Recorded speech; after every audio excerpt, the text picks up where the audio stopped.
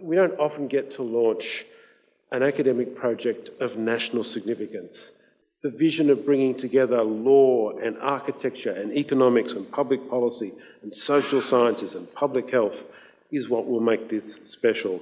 And it will be able to work closely with, we hope, the NDIS, that's the plan, particularly around the new data that the National Disability Scheme will make possible. But here is an incredibly practical way in which we will learn so much more about the lives and the aspirations and the outcomes experienced by people with disability as they work through the scheme.